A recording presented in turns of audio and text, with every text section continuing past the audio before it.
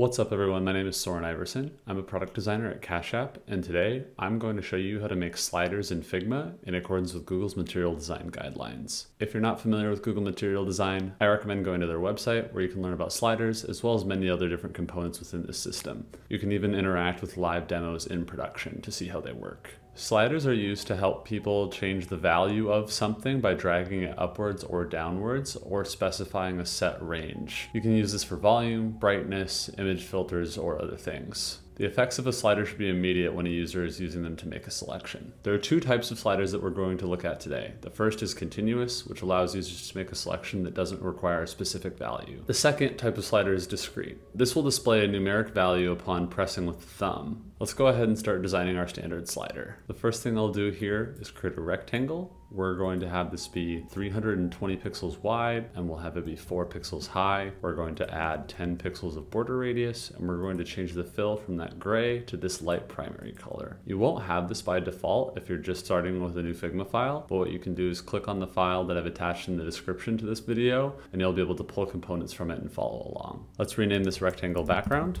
And then I'm going to duplicate this, and I'm going to go to this width value and hit the divide symbol, and then I'm going to hit 2. And by doing that, I'm going to change the width to 160, which is half of 320. I'm going to change this to be that primary purple color. And then the last thing that I'm going to do is hit O, create an ellipsis, and I'm going to have this be 20 by 20. I'm going to change the fill to be this primary, and then I'm going to go to effects, and I'm going to go to card shadow, and I'm going to add that here. And then let's take this, we'll zoom in here, and we're going to have this be centered with this bar. The last thing we need to do here is take this, and we're actually going to have this be 6 pixels rather than 4, because the selected area should be a bit more prominent than the unselected area. This demonstrates a simple slider that's at 50% of the overall value. We're also going to want to make a few different states of this. We'll rename this circle slider, we'll rename this background fill, and then we're going to take all of this and we're going to create a frame, and we will call this slider. And then I'm going to duplicate this down here, and I'm going to take this component and I'm going to move it to the right, and I'm going to also take this and have it be set to 320,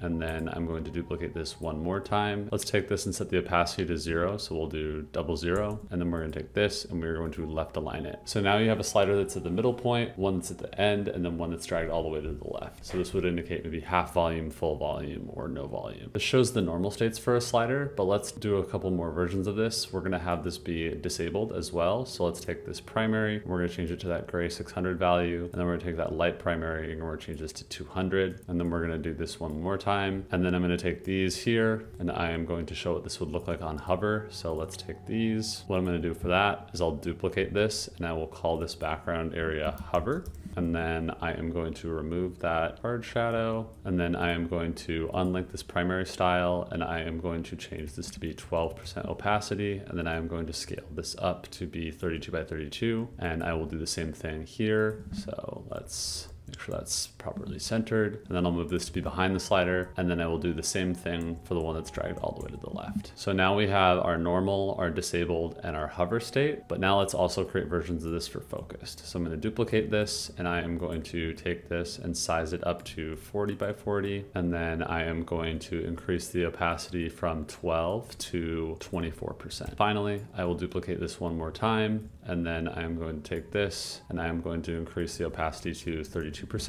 and that will be our pressed state. So now we have normal, disabled, hover, focused, and pressed. I'm going to take all these frames and I'm going to rename them to be more accurate to the state that they're in. Now that we've got all these, I'm going to create a component set. So I'll go up here, click on this, and I will call this slider.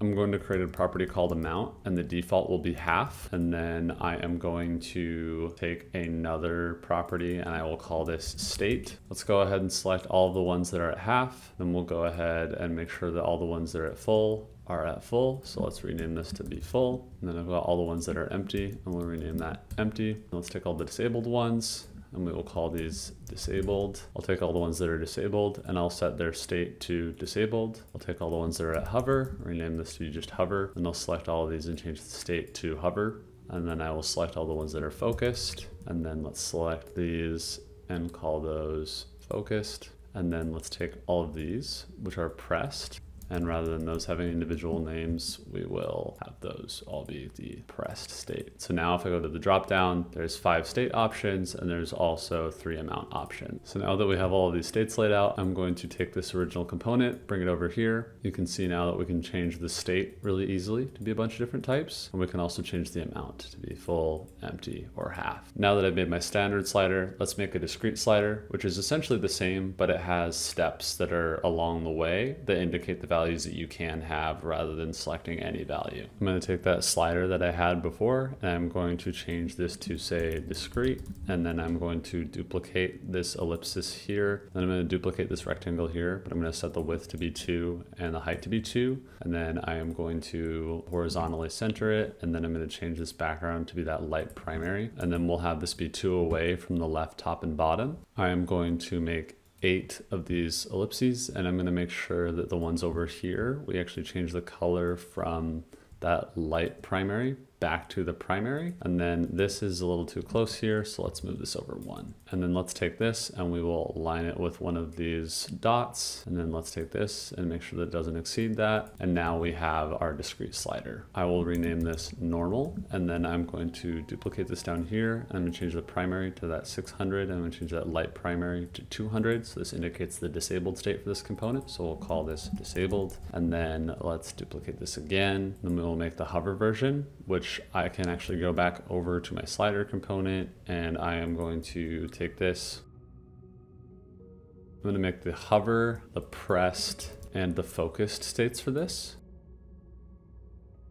And then I am going to take this, which is the hover state, and then I'm going to move that to be behind that slider. And then let's have this align with that other circle. And then I'm going to duplicate that, move it here, but we'll again change this size to be 40 by 40. And then we're going to increase the opacity to 24%. And then I'm going to do this same thing here, but the opacity will be 32% instead of 24. So now I have the normal, the disabled, the hover, the pressed, and the focus states, but there's still one more thing I need to do, because this is associated with a specific value rather than it being a thing that you can just slide up and down. I'm going to increase the spacing between these components to 80. Let's delete this, and then I am going to create a new text layer. Let's have this say 45, and then I am going to change this to be SF Pro, and then let's have the weight be semi-bold, and let's set the size of this to be 14 by 20 with -1% letter spacing rather than -6. Let's actually change this to regular, and then I am going to apply auto layout, and then I'm going to change the horizontal padding to 8 pixels, and I'm going to change the vertical padding to be 2 pixels, and then I'm going to change this fill to be 600, and then we'll change this text to be white. Let's change the border radius from 0 to 2, and then I am going to quickly take the pen tool and I'm going to make a little triangle here, and I'm going to hit Shift X to make this a fill rather than a stroke. Let's change the width to be 16 pixels, and then I'm going to have this be that same gray. Let's take this point and we'll change that to be 2 pixels of border radius, and then let's take this and we will center it at the bottom of this component, and I think that's a little bit too wide, so let's change the width to be 14 pixels. We'll again make sure that that is all aligned, and then I am going to create a frame here and we will call this pop-up, and then I'm going to add an effect here, which is the card shadow, and then I'm going to take this and I'm going to apply it to the focused state first. I'm going to make sure that that's 4 pixels away, and then I actually think this is a bit too round, so let's change this to be 1 pixel border radius, and then we'll do the same thing for this shape here, and then I'm going to take this and I'm going to apply it to the pressed and the hover states as well. And now that I have all that, I am going to make a couple of other versions of all of these. So again, let's change the spacing here to say 208, and then let's duplicate this once and have the spacing be, let's say 40 pixels away from each other, and then we'll duplicate that again. Then I'm going to take this value, I'm going to move it all the way to the left, and then let's delete this, and then we'll change all of these other circles to be that primary purple. Then I'm going to go ahead and do that for the hover, the pressed,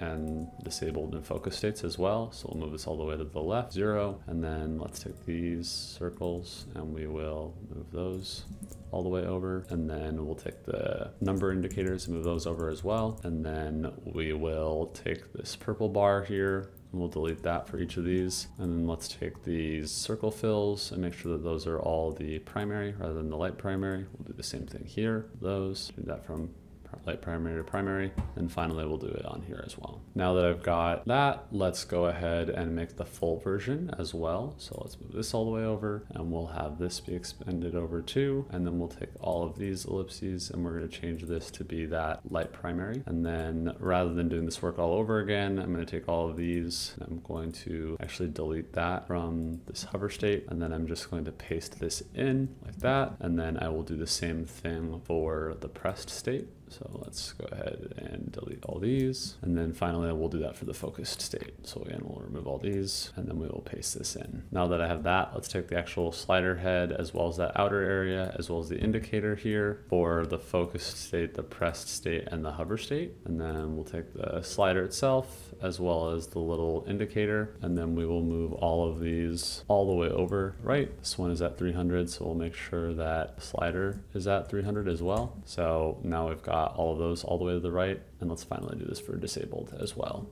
So we'll expand this, and then we'll take all these fills and we'll make sure that they are all at grade 200. And now you can see we have the normal version, the disabled version, the hover version, the pressed version, and the focused version of the discrete slider. I'm going to select all of these, and I'm going to, again, create a component set, and we'll call this first property state. And then we will create a second property and we will call that amount, and the default will be half. Create a property here. All of these are already set at half, you can see. Let's select the empty ones and we'll rename the amount to empty, and then we'll go to full and we will rename this to full. You'll notice that within the disabled state, I forgot to remove the bar here. So let's take that, and then we will grab the individual filled dots here, and we will make sure to change the background to be that gray 600 rather than 200. Finally, I'm going to select all the normal components, make sure that they're normal. I will take all the disabled ones, make sure that they're disabled, all of the hover ones, and make sure that they're hovered, all of the pressed ones, make sure that they're pressed, and all of the focused ones and make sure that they're focused. If I take one of these components here, I can bring this over. Let's actually first rename this discrete slider. I'm going to take this slider, bring it over, and if I go to disabled, it'll change to disabled. If I go to focused, it'll change to focused, and I can easily switch between half, empty, and full. And that's it. You now have a slider and a discrete slider component that you can show a half, full, or empty indication, and you can also show the hover over that shows the value associated with that. These values aren't accurate, so let's go ahead and switch that. We're going to take these and make them be centered text rather than left aligned. So let's change it to 0, and then you'll see that that's not aligning. So let's take this little box and we will move that over to make sure it's centered. And then we'll also change this value here. Let's make it centered again. And then we will set this to be 100, 100, 100. And then I will make sure that these are centered aligned. And that's it. Thanks so much for taking the time to watch this video. I hope that you now have a better understanding of slider components, how they work, when to use a normal one versus a discrete one, and how to create your own next time you're building a design system in Figma that requires you to align with Google's material design systems. If you haven't already, please like, comment, and subscribe. I'm Soren, and I'll see you in the next video.